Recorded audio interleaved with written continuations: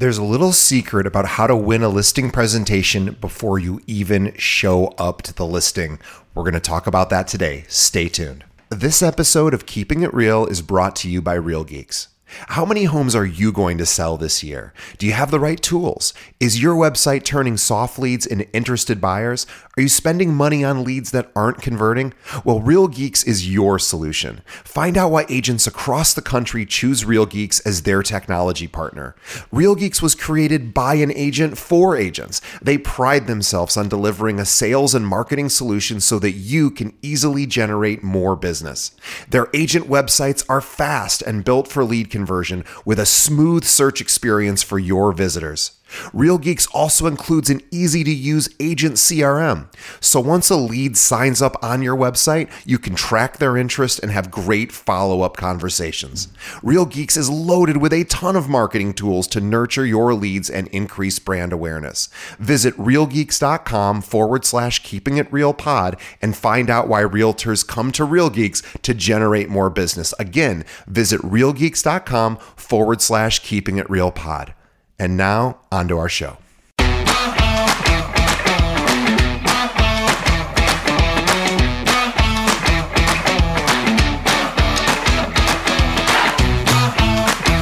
you ready for Little Sparks? I am ready for Little Sparks. I'm Krista Mashore. I'm so happy and honored to be able to contribute. Today, we're going to be talking about how to win before you arrive, how you can have the competitive advantage amongst your competition when listing homes, how to get sellers to say, yes, I want to work with you.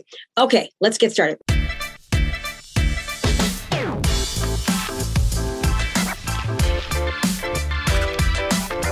All right, so first of all, thank you so much for your time. I totally appreciate it. I know that you're busy, and I am going to make this absolutely worth your while. So every single month I do a boot camp, and I teach agents how to utilize social media and video to dominate their market. We show them how to truly stand out and position themselves as the authority in real estate or in lending. And I'm going to show you today a little bit about that process. Now, what I do before a listing presentation is really, really important. And what you have to understand is that you are always on a job interview. Anything and everything that you do, that you're on a job interview, right? People are watching you even before you know that they're watching. So in order for you to be considered a solution, you need to be solving a problem. So the first step of this entire process is to find out what problems people are having. Now, to do this the best way, you need to understand who your client avatar is, meaning who are you going after? Are you going after sellers, buyers? What's their age, socioeconomic status? Are they married? Do they have children? Are they moving up? Are they moving down? Like, what's the exact type property that they're trying to buy or sell? Like, how can you truly speak directly to the person that you are going after? That's the first thing. Know who you're going after. Know anything and everything that you can about them, because the more that your content speaks directly to somebody, the more likely you're going to convert that person into a client. And then third, speak and teach to those problems, those concerns, those dreams. Like, speak to them through your videos, through your content, and through your messaging. Okay. So I teach a strategy at my boot camp every single month that we teaches people how to get sellers to raise their hand and ask for a market analysis. If you go to KristaMashore.com/bootcamp podcast, that's KristaMashore.com/bootcamp podcast, we can tell you all about that 3-day event. And so we teach people how to get sellers to ask them for a market analysis of their home. Now, let me ask you a question. If somebody's asking you for a market analysis, don't you think they're probably interested in selling? The answer is probably yes. So what that means is we need to make sure that we do anything and everything we can to impress that client, to really, really get them to say yes to us, right? Super, super important. So I'm going to show you when a seller raises their hand and asks for a market analysis. First of all, there's this whole process that we do before that step to get them to raise their hand and ask for a market analysis. And I think I have a training on that somewhere. I will try to find that and stick it in the show notes for you. In fact, I will. I'll stick that in the show notes for you. We teach you exactly how to get a seller to raise their hand and ask for a market analysis. Now, understand, this works for anything. The strategy behind that training can work for credit repair, getting buyers, trying to dominate a certain neighborhood, anything at all that you're trying to do. That strategy will work. But this one was specifically for getting sellers to ask for a market analysis. Now, people would ask for a market analysis. And what I would do is I would create video content. And I would create video content that spoke directly to a specific problem that sellers were having. Well, over the past couple of years, until just recently, it was basically limited inventory, right? There's no inventory. They were afraid if they sold their house, they would be homeless because they wouldn't be able to find a replacement property. So even people that wanted to sell weren't selling. So I created video content all about selling, how to be able to sell a house in a seller's market and still be able to find a replacement property, why selling is a great time, and how we can help them. That's the first step. Creating content. Now, I'm gonna share my screen. So highly recommend you go into the show notes if you're just listening to this online. And what I want you to do is I want you to watch the video, because I'm going to show you a graph and it really, really kind of puts the point home. But you can listen along. I'll try to be really descriptive as possible. But if you can also watch the video of this, it'll really, really be helpful. Okay, so I'm showing you my screen here. Now, what I want you to think about is this. It's black screen right now. Okay. What I want you to think about is when I create video ads. So first of all, I'm going after sellers and I create video ads, right? Videos of people. Now, when you create a video, first of all, what happens when you're watching a video? People get to know you. They get to like you. They get to trust you. They see you as the authority. You're literally developing what they call a parasocial relationship with you. People act like they know you because they're seeing you on the other side of a video. So when I know what sellers want, or no matter what the strategy is that I'm trying to accomplish, and I figure out what the problem is that people are trying to solve, I create video content around those problems. Then I take those videos and I place them so people are actually seeing them. Now, I know that people are afraid to do video, but here's what I'm going to tell you about video. Video has helped me create 2 multi-million-dollar businesses, both in real estate and in coaching. Video is going to fast track your success. And that's how you look. That's how you sound. So you can learn to do video. But when you put video in front of people, you're winning before you arrive, because they can watch your content. They get to know you. You can break down their barriers. You can position yourself as the authority. You can make them feel more comfortable. You can add value, and you can just let them binge watch and consume your content. But if nobody sees the videos, it doesn't make a difference that you even have a video to begin with, right? So you've got to make sure that people actually see your videos. And you do that through running ads where people are showing up. Where are people? They're online. They are on social media. So I will create video content and I will put that video content in front of people. So I run a Facebook ad. Now, if I'm competing for a listing presentation and there's Krista and I'm running Facebook ads and I'm putting my videos in front of people and you're not, now I'm going to be super conservative. Let's just say that gives me a 5% better chance of winning than you. Now I'm going to tell you something. It's more like 50%. If somebody's seeing my videos over and over again and I'm targeting them and I'm retargeting them and they keep watching all my content and they're binge watching me and I'm like stalking them and showing up wherever they're at and I'm giving them value, I'm probably closer to a 50% chance of beating you out on a listing if we were competing. But let's just be super conservative. We're just going to say 5%. Okay. So I put the video content out there. Well, now the next thing is, now I'm going to retarget more videos around the solution, more videos around what they're looking for. Now I'm at a 10%, let's just say, okay. Now I'm going to continue to nurture these leads and I'm going to give them more. I'm going to retarget more videos, put more videos in front of them. I'm going to add more value, let them get to know me more, give them more value, help them more, educate them more. Now I'm at a 15% chance of winning. Again, it's probably closer to 85, but I'm going to be very, very super unrealistic here. Let's just say it just gives me a 15% competitive edge, but you're still at 0 because you haven't done any of those.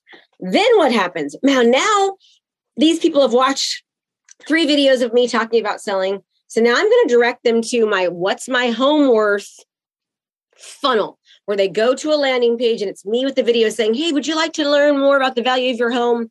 And if you do, just do me a favor, let me know, bedrooms, bathrooms, and give me a few details, and I will give you a valuation of your home.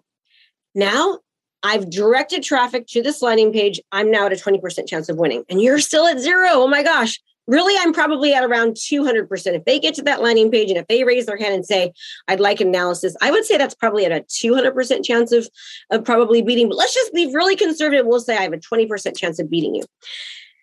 I want to pause for a moment to talk about our episode's sponsor, one of my favorite companies out there, Follow Up Boss. Now, after interviewing hundreds of top realtors in the country for this podcast, do you know which CRM is used by more than any other by our guests? Of course, it is Follow Up Boss. And let's face it, following up is the key to taking your business to the next level. Follow Up Boss will help you drive more leads in less time and with less effort. Do not take my word for it. Robert Slack, who runs the #1 team in the US, uses Follow Up Boss, and he has built a $1.5 billion business in just 6 years. Follow Up Boss integrates with over 250 systems, so you can keep your current tools and lead sources. Also, the best part, they have 7-day-a-week support, so you'll get the help that you need when you need it. And get this, Follow Up Boss is so sure that you're going to love their CRM that for a limited time, they're offering Keeping It Real listeners a 30-day free trial, which is twice as much time as they give everyone else. And oh yeah,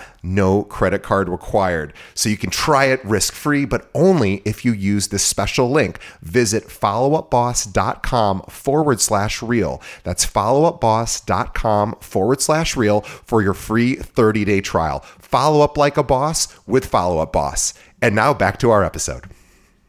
So they go to the What's My Home Worth funnel, 25%. Now I'm going to be retargeting them to go to a seller seminar. Now they've requested a CMA from me. I'm sending them to a seller seminar funnel where there's 20 plus videos that talks all about selling. I'm talking about, what are contingencies? What you should pay for? Is marketing important? How do you make sure a buyer's qualified? What kind of things that we do? What are contingencies? Like, I'm educating them all about the selling process. They go to my seller seminar. They binge watch my videos. Probably at about a 500% chance of winning. But let's just say conservatively, now I'm at 30. You're still at 0. Okay. Well, now I am going to drop off, because they requested a market analysis. I'm going to drop off the market analysis to their house. I'm also going to drop off my marketing plan to their house. I'm going to drop off my book, The Savvy Seller, that talks all about selling. I'm going to drop off a seller's guide. That puts me probably at about 1,000%. I'm probably about 1,000% right now more likely to win that listing because I did that. Okay. I'm just saying 50%, and I'm bulking all of those together. But we know that when they get just the marketing plan alone, which has been built and created to really convert these people, to show my authority, to show what makes me different, that I am probably going to win. Then they get the seller guide and they get the book. I mean, I'm an author, for God's sake. I'm an author talking about selling a house. That just gives my level of credibility like through the roof. I'm probably at about a 3,000% chance at this point of getting that listing, but you're still at 0. Oh my goodness. Okay. Then I'm going to follow up with that CMA, and I'm going to do a digital review of the CMA. I'm going to do a quick video and say, hey, it's Krista. I just dropped off a marketing plan and a book and a market analysis to your house. Do me a favor and go to your inbox, because I did a quick 3-minute review of the market analysis for you. Okay, guys, I'm saying I'm at 60%. But when I do that, which I do, when somebody requests a CMA, I do an individualized personal review of that. I am now probably closer to 5,000%. But let's just say it's 60%. You're still at 0. Okay. Then I'm going to send them to my 17-minute marketing pre-listing video. Okay. Now I'm at 80%. You're at 0. Now they're watching a 17-minute video, me talking about all of the digital marketing things that I do, how we get hundreds of hours of watch time on every single video that we create, how the National Association of Realtors says that 67% of buyers will walk their home that they see online, right? I talk all about how we create funnels and landing pages and videos and how we, what we do to market their properties. Folks, I've pretty much knocked it out of the park. By now, I'm pretty much guaranteed to win the listing. Let's just say it's only 80%. You're still at 0. Okay. Then I send them, again, they get digital copies of my CMA, a digital copy of my marketing plan, a digital copy of my book, a digital copy of my seller guide. I'm probably knocking it out of the park now. Let's just say I'm at 90%. you're still at 0. Okay. Then I send them a video that tells them how we get on average 21% more for our listings than our competitors based upon the marketing that we do. And I show them over a year's time frame how our marketing efforts, when you compare like for like, how we were able to sell our homes for an average of $166,000 more than our competitors. You're at 0. I'm now at 95%. That's probably closer to 1,000%. Let's just be conservative and say it's 95. And then I'm going to send them seller testimonials. I'm going to send them marketing videos of my properties. I'm going to show them why they should hire me. And then I'm going to continue to retarget to them. You are still at 0 and I am at 10,000% chance of beating.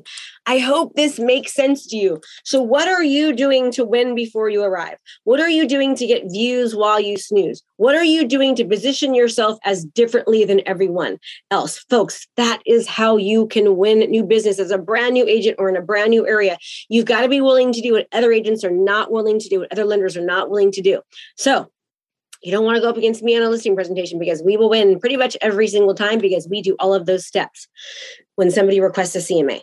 Now, if somebody has scheduled a listing appointment, we do all of those exact same things, except we do not hand deliver the CMA. We do that in person, but we do everything else. Book, marketing plan, drop it off, digital copy, marketing video, why the marketing video works, what that means. We do all these things before a listing presentation. We also send a card to remind them, a text message to remind them, and a personalized phone call to remind them about the listing appointment. So that's what we do to attract sellers. That's what we do to get listings. What are you doing? I thank you so much for your time, and I appreciate you spending this time there. I hope this is valuable. I hope this is helpful. I want to see your real estate business, your lending business explode, but you got to be willing to do things that other agents are not willing to do to get a different result. Again, I hope this is a little spark of interest to you. Thank you for your time, and I'll see you next time.